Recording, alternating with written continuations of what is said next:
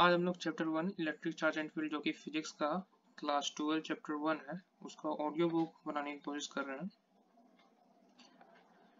तो first introduction दिया हुआ है। All of us have the experience of seeing a spark और hitting a crackle when we take off our synthetic clothes or sweater, particularly in a dry weather. This is almost inevitable with ladies' garments like a polyester sari. Have you ever tried to find any explanation for this phenomenon? Another common example of electric discharge is the lightning that we see in the sky during thunderstorms. We also experience a sensation of an electric shock either while opening the door of a car or holding the iron bar of a bus after sliding from our seat. The reason of this experience is discharge of electric charges through our body, which were accumulated due to rubbing of insulating surfaces. You might have also heard that this is due to generation of static electricity. This is precisely the topic we are going to discuss in this and the next chapter. Static means anything that does not move or change with time. Electrostatic deal with the study of forces, field, and potentials arises from static charges. Electric charge. Historically, the credit of discovery of the fact that amber rubbed with wool and silk cloth attract light object goes to tales of Miletus, Greece around 600 BC. The name electricity is coined from the Greek word electron meaning amber. Many such pairs of materials were known which on rubbing would attract light objects like straw, pithball, and bits of paper. You can perform the following activity at home to experience such an effect. Cut out long thin strip of white paper and slightly cut out long thin strip of white paper and lightly iron them. Take them near a TV screen of computer monitor. You will see that the strip get attracted to the screen. In fact, they remain stuck to the screen for a while. It was observed that if two glass rods rubbed with wool and silk cloth are brought close to each other, they repel each other. Figure 1.1a, you can see here.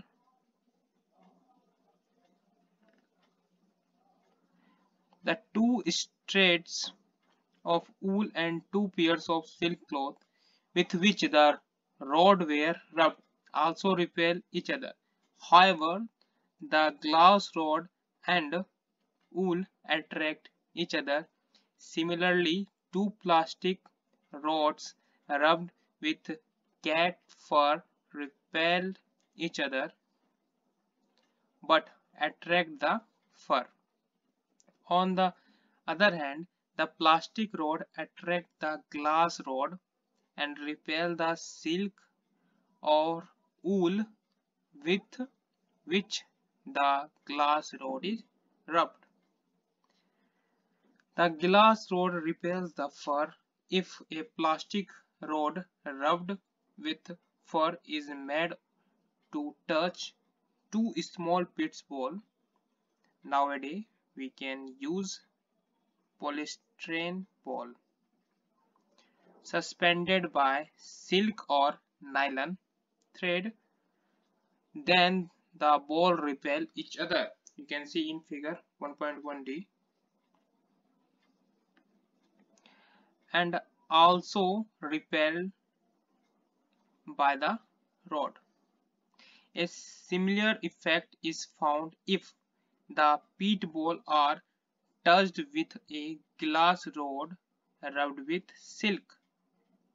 You can see in figure 1.1e.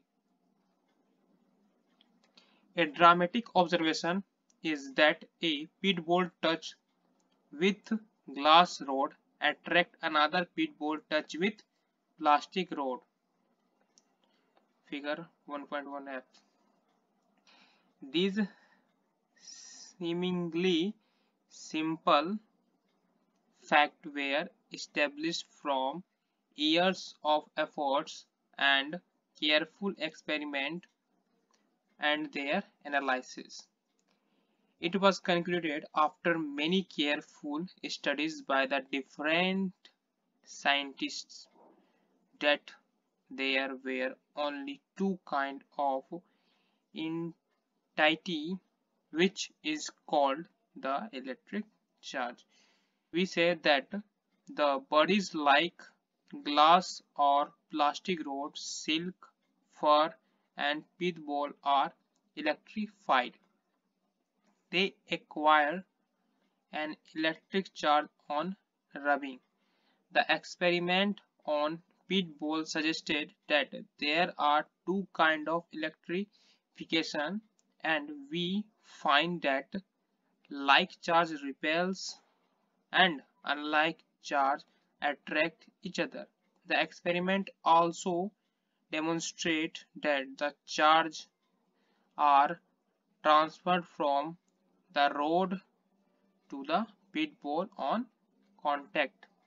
It is said that pit balls are electrified or are charged by contact. The property which differentiate the two kinds of charges is called the polarity of charge.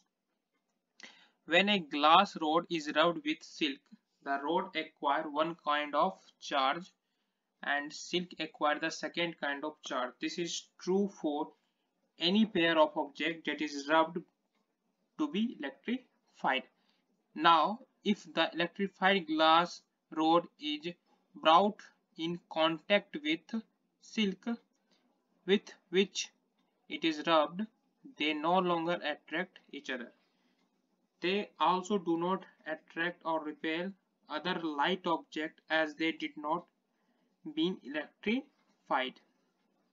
Thus, the charges acquired after rubbing are lost when the charges bodies are brought in contact. What can you conclude from this observation? It just tells us that unlike charge acquired by the object neutralize or nullify each other effect. Therefore, the charges were named as positive or negative by the American scientist Benjamin Franklin. We know that when we add a positive number to the negative number of the same magnitude, the sum is 0. This might have been the philosophy in naming the charges as positive and negative. By convention, the charges on glass rod or cat's fur is called positive, and that on plastic rod or silk is termed negative. If an object possesses an electric charge, it is said to be electrified or charged. When it has no charge, it is said to be electrically neutral. A simple apparatus to detect charge on a body is the gold leaf electroscope. It consists of a vertical metal rod housed in a box with two thin gold leaves attached to its bottom end. When a charged object touches the metal knob at the top of the rod, charges flow on the leaves and they diverge. The degree of divergence is an indicator of the amount of charge. A student can make a simple electroscope follows. Figure 1.1b. Take a thin aluminum curtain rod with ball ends fitted for hanging the curtain. Cut out a piece of length about 20 cm with the ball at one end and flatten the curtain. Take a large bottle that can hold this rod and a cork which will fit in the opening of the bottle. Make a hole in the cork sufficient to hold the curtain rod snugly. Slide the rod through the hole of the cork with the cut end on the lower side and ball end projecting above the cork. Fold a small thin aluminum foil about 6 cm in length in the middle and attach it to the flattened end of the rod by cellulose tape. It forms the leaves of your electroscope. Fit the cork in the bottle with about 5 cm of the ball end projecting above the cork. A paper scale may be put inside the bottle in advance to measure the separation of leaves. The separation is a rough measure of the amount of charge of the electroscope. To understand how the electroscope works, use the white paper strip we used for seeing the attraction of charged body. Fold the strip into half so that you can make a mark fold. Open the strip and iron it lightly with the mounted folder. As shown in figure 1.3, hold the strip by pinching it at the fold. You should notice that the two halves move apart. This shows that the strip has acquired charges on ironing. When you fold it into half, both the halves have the same charge, hence they repel each other. The same effect is seen in the leaf electroscope. Charge is transferred to the curtain rod and the attached aluminum foil. Both the halves of the foil get similar charge and therefore repel each other. The divergence in the leaves depend on the amount of charge on them.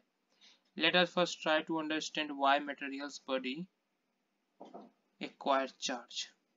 You know that all matters is made up of atoms and or molecules.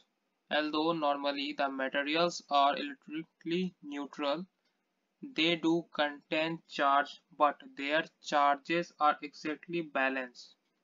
Force that hold the molecules together, force that hold atoms together in a solid, the adhesive force of glue, forces associated with the surface tension, all are basically electrical in nature, arising from the force between charged particles.